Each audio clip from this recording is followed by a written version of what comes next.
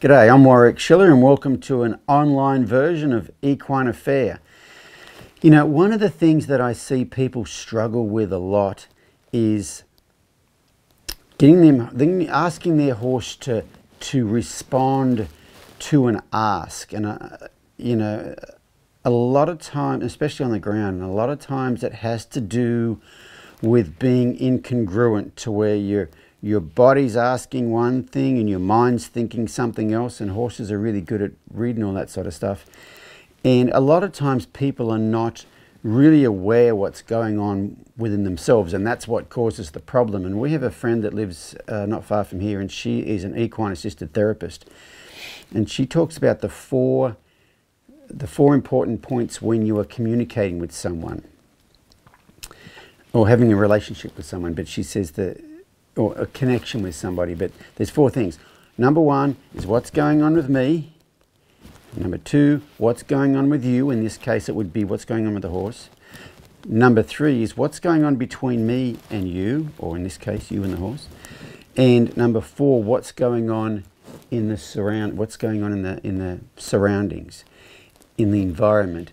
And most people I see with their horses are very aware of number two and number four. What my horse is doing wrong and what's over there that's causing my horse to do the thing wrong. But we don't really check in with ourselves. So for the last few years, I've really been working on incorporating some techniques into teaching people to ask their horse to move on the ground that first has you check in with yourself, be aware of your own internal energy.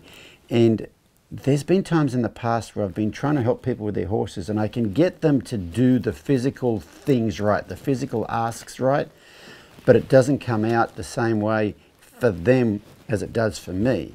And what I've realized is it's all that internal stuff that's going on that makes the huge difference. So this video here is of a little short, stout gypsy cob at a clinic in England. And he starts out, you know, if the lady asks him to move, he just kind of pushes into her. And so the whole thing shows what he's like at the start, like that, and then it shows the process, and it gets to the end where I can ask him to yield off around me, and he will actually go off around my energy bubble and not push into it. And I think, you know, horses like this one, like the gypsy cobs, and anything that's cute and fluffy tends to be a bit pushy, and that has to do with some of our interpretations. But yeah, it's a common problem I see, and I think this video here will really help you if you're struggling in that department.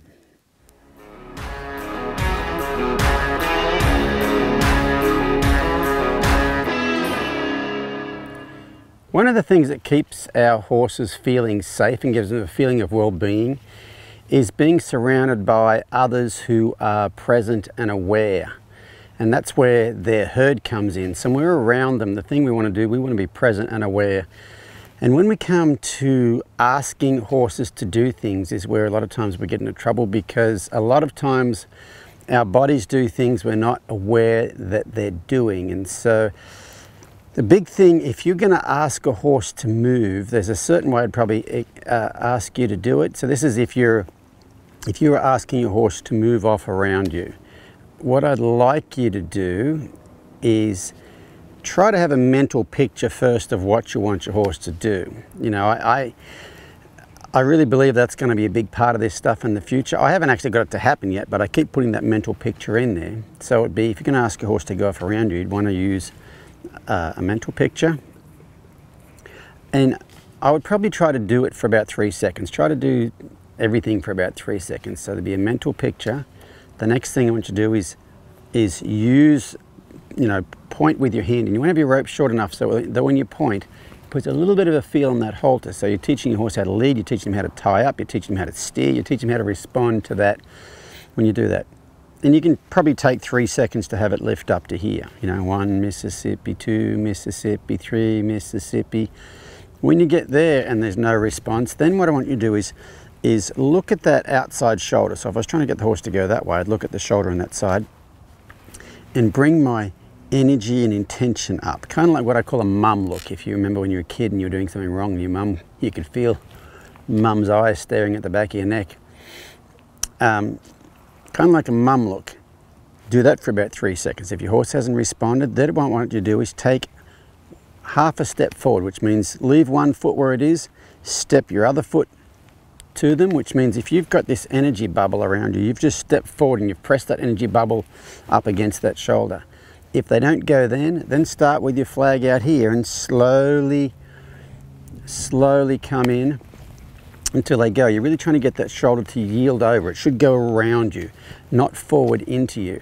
And then as soon as they go, you're just going to turn all the energy off, step back, draw them back into you, and start all over again.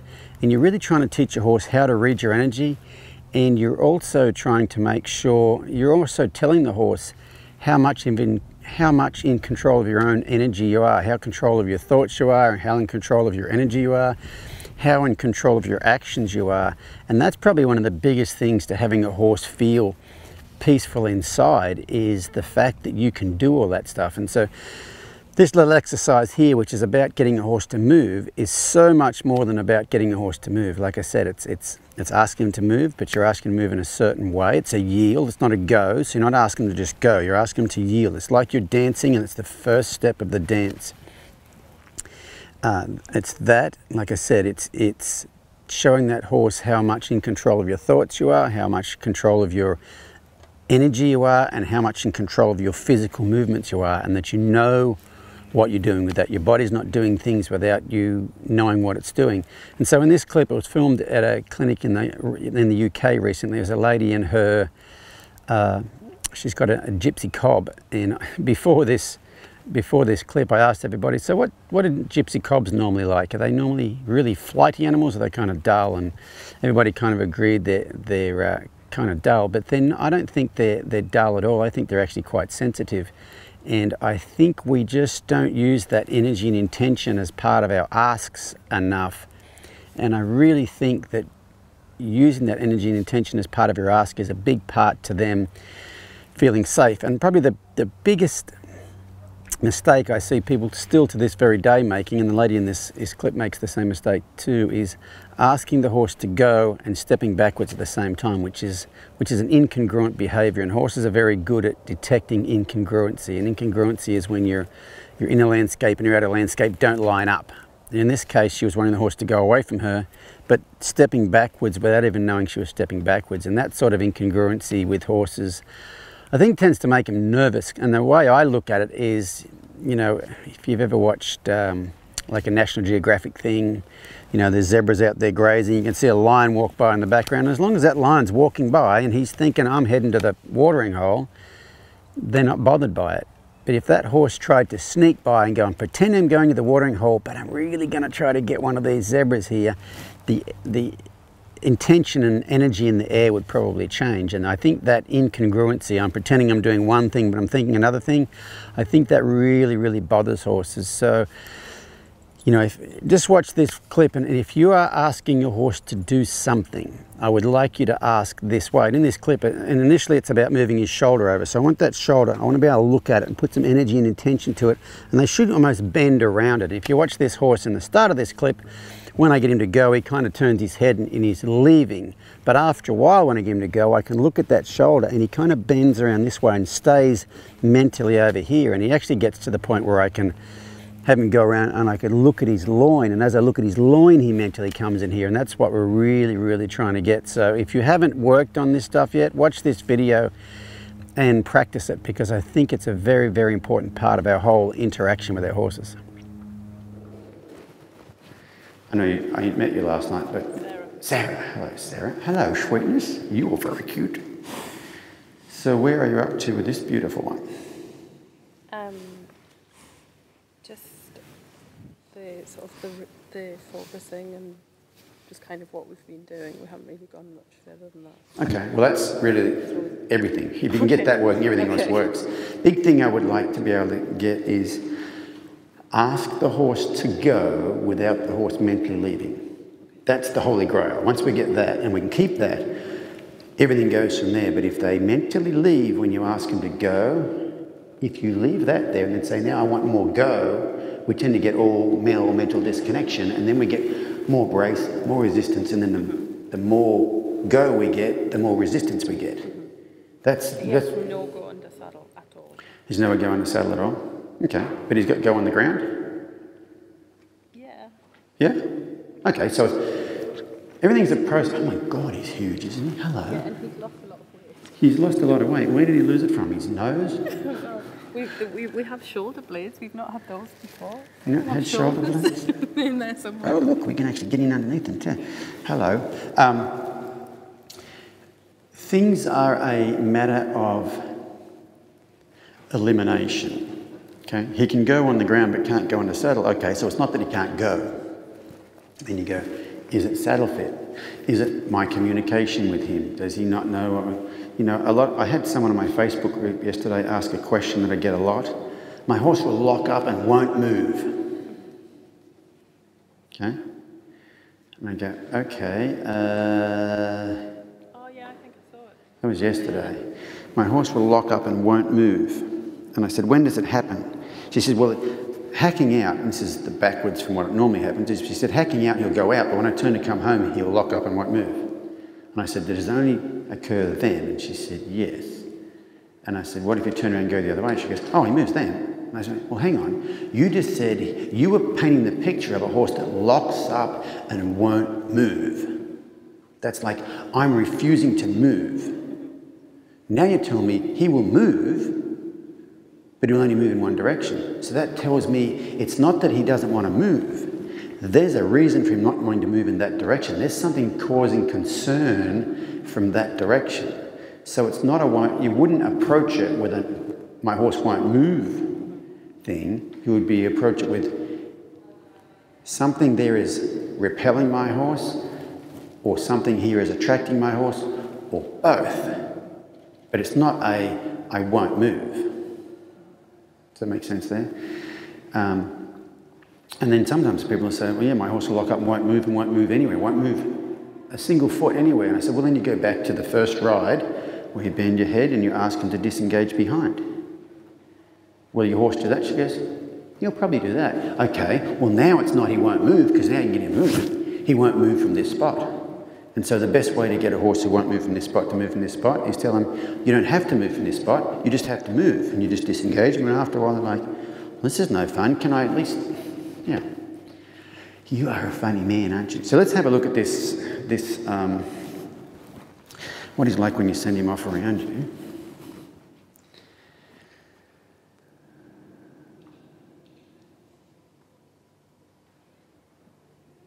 Okay, stop for a second. So cobs tend to be dull, don't they?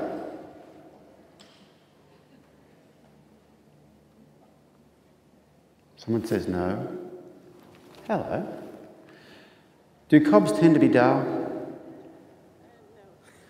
Oh, come on. Every other human on the face of the planet says cobs tend to be dull. That's like saying all red mares are. I know. In most people's experiences, cobs tend to be dull. Now, is yours a little bit dull? Appeared to be right then. We had a period when he was taking off, but that was a wolf tooth. Had a period when he was taking off, that was a wolf tooth. So he can run if he wants to. Okay. So right then, you said, what were you asking him to do? Just move away from, no, don't do it, just tell me what you were trying to achieve. Trying to get him to move away from what? The camera, the FEI sign, you. And when you asked him to move away from you, you stepped backwards as you asked him to move away from you. So basically you're teaching him, if I present this energy, what it means is, don't move away from me, I'll move away from you. And then we go, now I want to go faster. And when I do this more, nothing happens. So this is where it comes down to, we've got to really be aware of what we're doing. Now, cobs tend to be on the quieter side. Okay, so if you, remember I was talking this morning about incongruency. If you're incongruent with a quiet type, it tends to make them more quiet because they're not paying attention to what you do.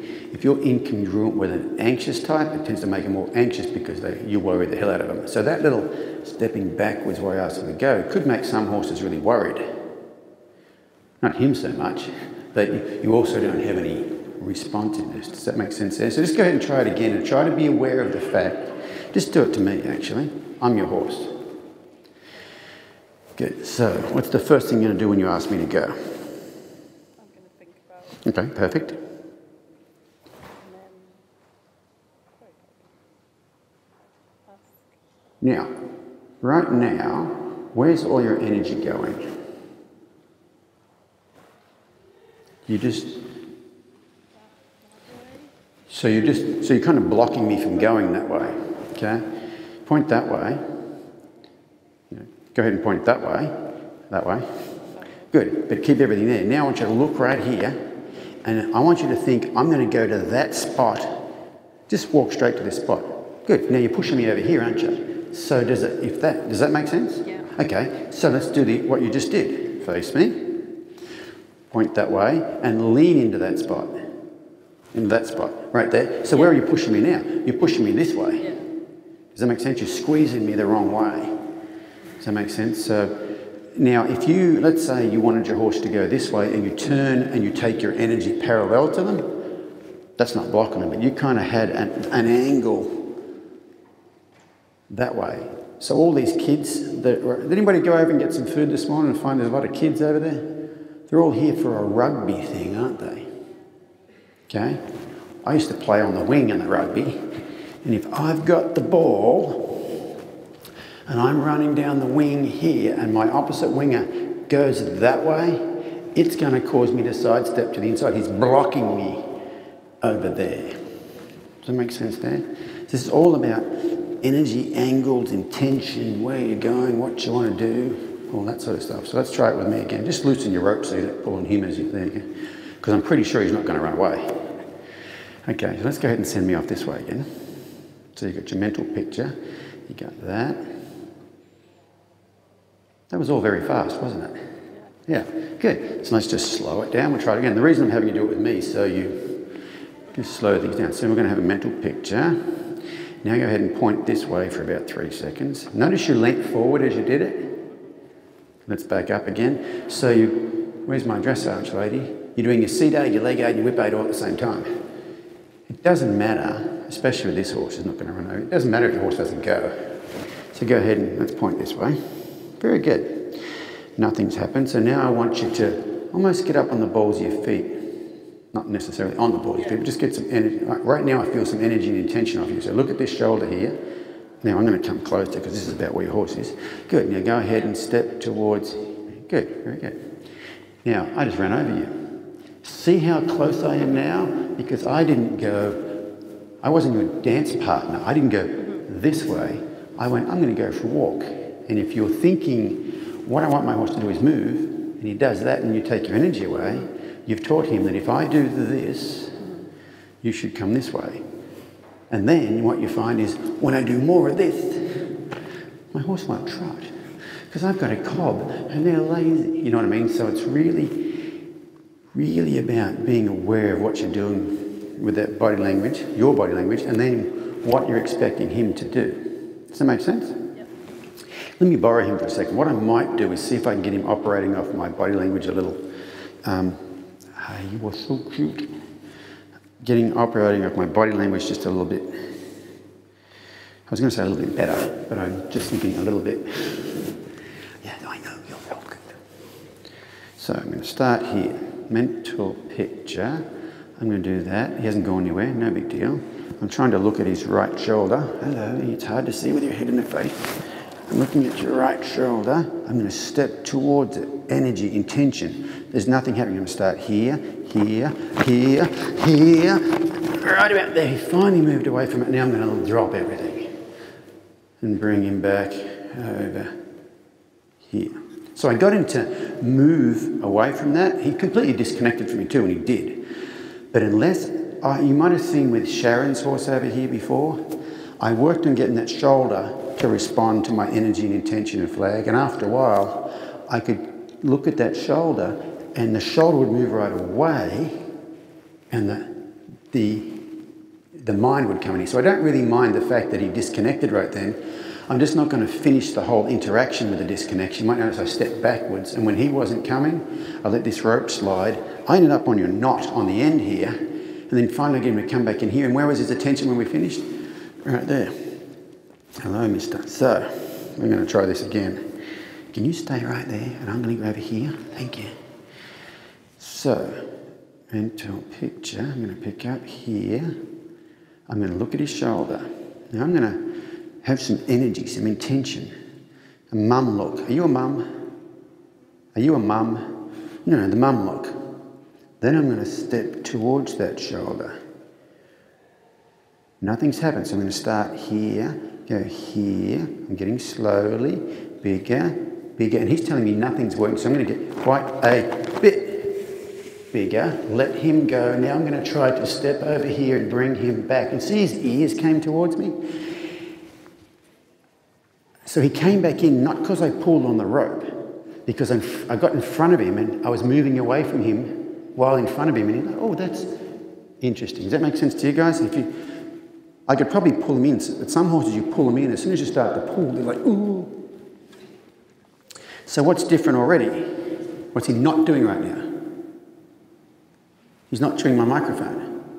He's over there. I just got a little bit of drive, a little bit more, a little bit of push, and now I don't have to worry about this thing. So that's why I wasn't worried about him being up here, because I knew if I tried to just subtly get him off me, it wasn't going to work anyway. So I'll just start there. Does that make sense to you guys? I don't want to be ineffective. So if he comes on top of me and I'm like, get off, get off, get off. If I know I can't get him to yield, I can't get him to yield subtly up there. I'll just start my ask there. But I've got a lot less of this, don't I? So now I'm going to mentally picture, pick up here. Notice I haven't leant forward, nothing's changed yet. Now I'm going to look at that shoulder. Now I've got some energy and intention. Nothing's changed. So now I'm going to step over here into your space here, sunshine. Nothing's happening. So I'm going to start here, here, here, here, and right there, I got him to move over slightly without having to wave the flag a million miles an hour. So I'm just trying to establish, hey mister, I'm trying to establish a pattern here. You know, one of the principles of training on your piece of paper is anticipation's your best friend, your worst enemy. How you establish anticipation is creating a pattern, doing things over and over and over the same way. If you want to not create anticipation, you do things differently every time, which means if your application of your aids is different every time, you're not teaching them to anticipate the answer. If your application of the aids is the same every time, you are. Okay, mental picture, pick up here. Now right here, right then he crossed the line. So he moved rather easily, but he didn't move towards me. He didn't move away from me, he moved towards me. So then the 3-second rule goes away. As long as he's on the outside of that line, not running over me, but if I have any intention about him not coming in here, he should be able to feel that intention. I'm just going to step back over here. Now, so now I'm doing what Kristen's doing. He hits the end of the lead rope, I redirect his attention back over here. So we went from not being able to move, now when I try to attract his attention, he's running away, now I've got a big lick and chew. So the secret to the whole thing is, can you get your point across? Can you be clear? Can you be consistent? Can you be logical?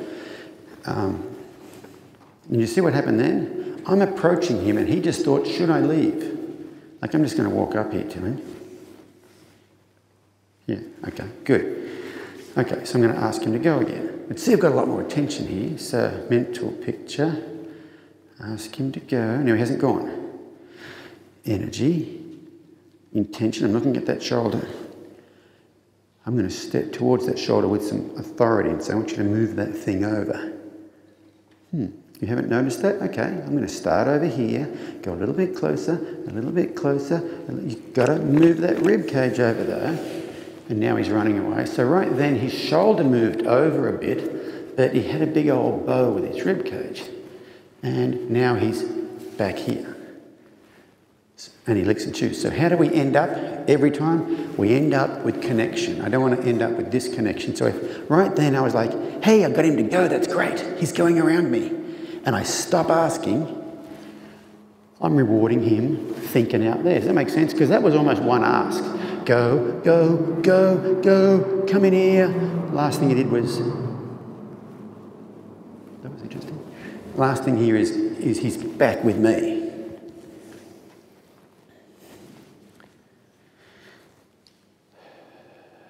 Mental picture. Pick up here very softly. Energy, intention. I'm going to step towards his shoulder and say, can you move that thing over? And that's a start, isn't it, right there? At least he knew I did that. He saw the change in my body. I'm going to start here and say, can you get that over there? Very good. So you can see how much more, if you can go about this a certain way, he's starting to respond to subtlety. And responding to that subtlety, he has to pay attention. Okay, so I'm not demanding his attention. I'm getting his attention through how I ask him to do things. Okay, mental picture. Pick up here. I'm going to look at his shoulder. I've got some energy, some intention. I'm not going to panic. He's coming closer, no big deal. Now I'm going to step towards him right here and go, can you move that? And see there was a bit of movement right there, not much. I'm going to start here. Can you move this over, away from me? Now can you move your loin over and away from me? Very good. So right then, when I asked that shoulder to move, it kind of went. By the time I got to the shoulder, it went easily. So I just shifted my gaze back down. My intention was there. You didn't notice it.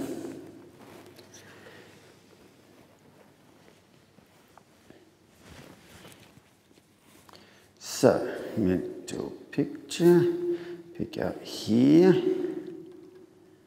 No response, no big deal. Energy, intention.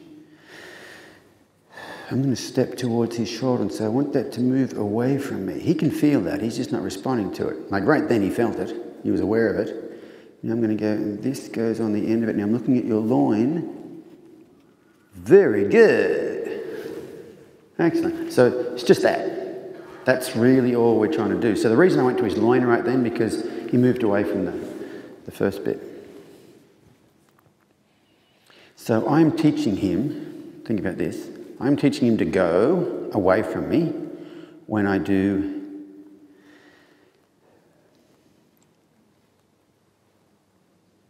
this type energy. Move that thing over. Now, he's going away from me. Now I'm going to change my energy completely. I've got like a sucking energy. And I'm stepping backwards and I'm almost pulling in one of my belly button. I'm bringing him in and now I have no energy. Okay, so I'm almost getting him to where I'm doing this, he's going that way. I'm doing this, he's coming this way. And there's a difference between the two. But I don't want to finish up on that. I want to finish up on this. Unless, of course, I've got too much this and not enough that. It's just a balance thing. Does that make sense? You're a sweetheart, aren't you? Okay, so mental picture. Pick up here. He didn't do anything, no big deal. Energy, intention. I'm going to step towards him. Nothing's happened yet. He's coming closer. I'm going to start here. That moves over. I'm going to look at his loin. It hasn't moved. There it moves over. Now I've got a sucking energy and I'm bringing him back towards me. And it's just a matter of repeating this to where he can read that, he can read that. And what do we have to do to be able to remember to have our sucking energy and our pushing energy and our no energy? Be present. And last year when I was doing the therapy stuff, one of the things they said for when people have an emotional crisis, like you're getting a bit emotional about something, one thing that can help is they do a thing called a half smile. So everybody try this half smile right now. So have no expression on your face. And what I want you to do is I want you to curl the corners of your lip up into the start, not too big, into the start of a smile that is so small, no one, the person sitting next to you couldn't see it, but you can feel the tension pick up there. Okay, so just think about having no expression and then, okay, I just did it. That's supposed to help you when you have an emotional crisis. So I said to the therapist, what is it about that thing physiologically? What does that do for you? What is it about a smile that will bring you emotionally back down rather than something else? Is there actually a physiological reaction, or is this thing so subtle and so minute that you have to be fully present to do it? You can be thinking about all the things that are going wrong in your life and smack on a big old fake smile. And you can still be thinking about all the things that are going wrong.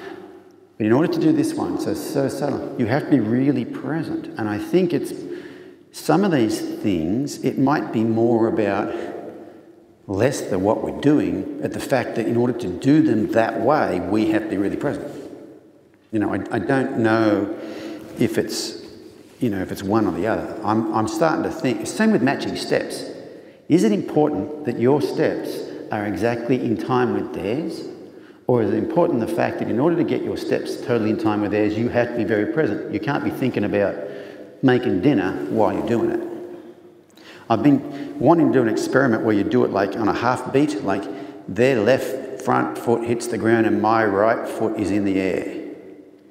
But that actually takes more presence than to do just matching steps. But I'm wondering if you could do that, if it would get the same result, or it's important you match steps. Does that make sense? I'm not sure if it's important the thing you do or the task you're given. It's important that you are present in order to do that task. The task itself is not that important. Over you go. Now I'm looking at your loin. Gotta get that thing over there. Now that time, what was different about that time when I looked at his loin and waved the flag? Where did his attention go? It came in. Every other time I've waved the flag at his hind end, whoa, he's run away and I had to kind of drag him back in from the end of the lead rope. So that was more connection right there too, wasn't it? You are a sweetness. But he's got plenty of energy. So, back up here.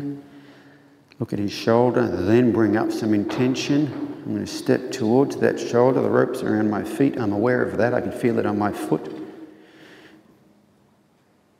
Flag from here to here. He starts to move over. I look at his loin. You've got to move that thing over there. And I step backwards. So when he's heading out that way and I step backwards, the last thing I want to do is grab a hold, lock down that lead rope and go, come over here. You know, it's like if you're running away from someone and they grab a hold of you. So I want to encourage him to come back here without grabbing a hold of him. You're very cute, aren't you? Okay, so mental picture, pick up here. And that's an important part of the whole thing because I really would like him to learn to respond to that while he's learning to respond to this other stuff. So look, energy, intention, step towards him. I'm pushing on you. Do you not feel me pushing on him? No? Okay, so I'm going to start here. So now he's responding to the flag. And look at that loin. I'm projecting energy towards that loin. It rolls around. So I just pushed him to me. I just put pressure on him and it brought his mind back to me, which is, I talked about that foal I've been working with this morning. First time working her loose. I said, can you go? And she went off around me. Her eyes were on me. And any pressure I put on her made her go, but made her think more towards me. In the past, when I put pressure on horses, they would go, but they'd think out. Because any driving pressure I've done in the past was to get them to go. And you have a bit of mental disassociation with it at the time, so you stop asking. And I'm rewarding the go, but you're also rewarding the mental disassociation. Nowadays, if I'm putting pressure back there, it's not to get them to go, it's to get them to think in here. Then when they get thinking in here and you put more pressure to get them to go, you get more thinking, plus you got the going. Hey, sweetie. So, mental picture. Pick up here. So the head moved that time. That's the first time the head's responded to that halter. Look at that shoulder. Get some energy. I'm going to step in here and go, I want you to move that over there for me, sunshine. And you haven't. So notice this foot hasn't come forward. I'm not going any closer. I've taken my energy and pressed it up against her and she doesn't feel it. So I'm going to start here. There. Now I'm looking at her loin. That loin moves over. Comes back in here. You're awesome, sweetness. I'm going to let you take over here. That's basically all I want you to practice. Okay? Before you do it, I'm not going to come over here and watch you because I think that makes people worse for a lot of the time. Before you do it, I want you to go over there and think, okay, I'm going to do this, then I'm going to do this, then I'm going to do this, then I'm going to do this. Picture it in your head. Do that a few times. Then go ahead and do it once. And if you recognise if you made a mistake, go back and go, okay, before I do that again, I'm going to do this, and this. No one's going to watch you because we're all going to look over here right now.